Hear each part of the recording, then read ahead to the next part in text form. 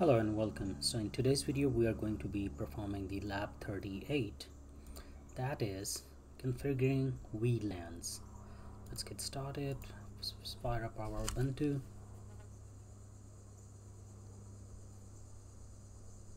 Alright, so if you want to follow along, you can do so from your machine by these instructions.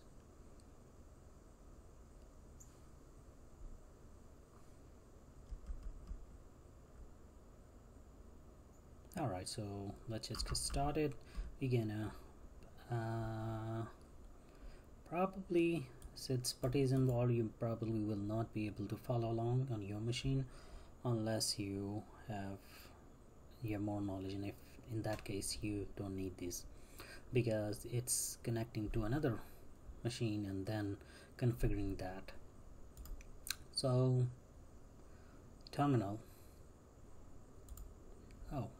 let's see if I can call. Yeah, I can. Okay, cool. 172 hostname 172.16.43.128.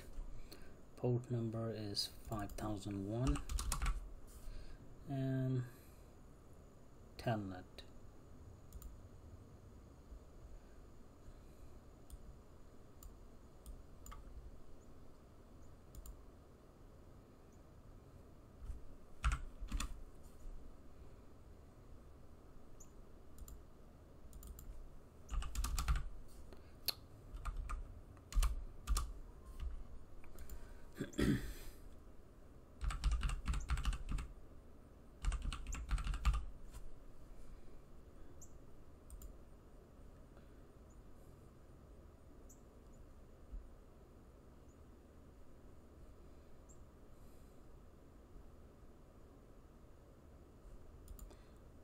Alright, so this is a very good thing.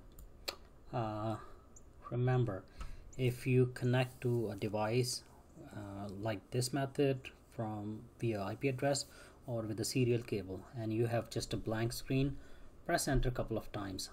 As long as your baud rate or the port number is correct, you will be able to connect or see some input or output, sorry. Alright, so we're gonna click on, and not click, we're gonna type in enable. Basically it's like a privilege or elevated prompt, so you have more rights, so you have more commands at your disposal.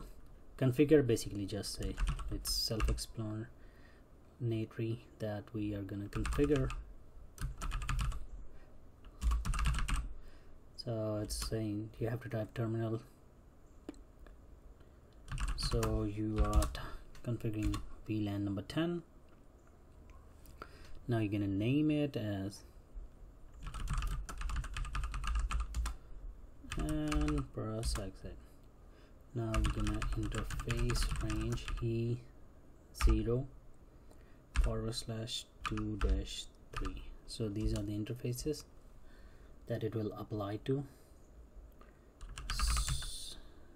Switch port access VLAN 10.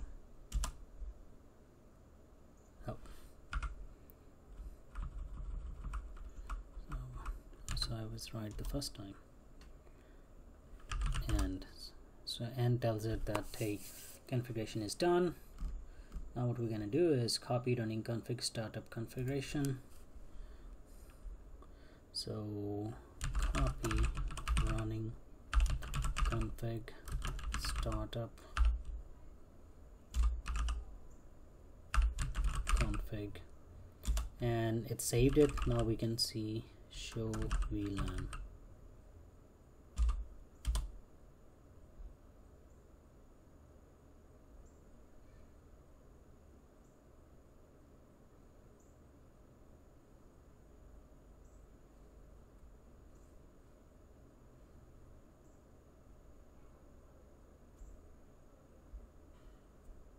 Ah, okay.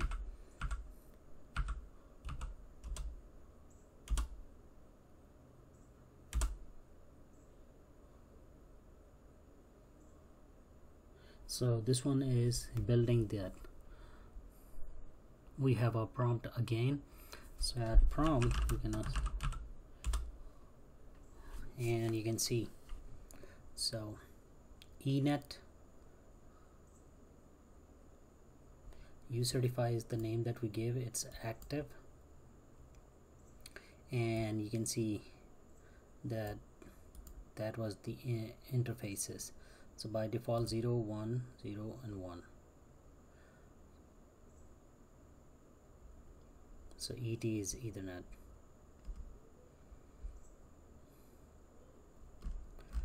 Alright, so I hope this video has helped you. You need to know just a little bit more to make sense what exactly it is. Alright, so task make sure you have closed the terminal window. Okay. Alright, we can type in exit, close.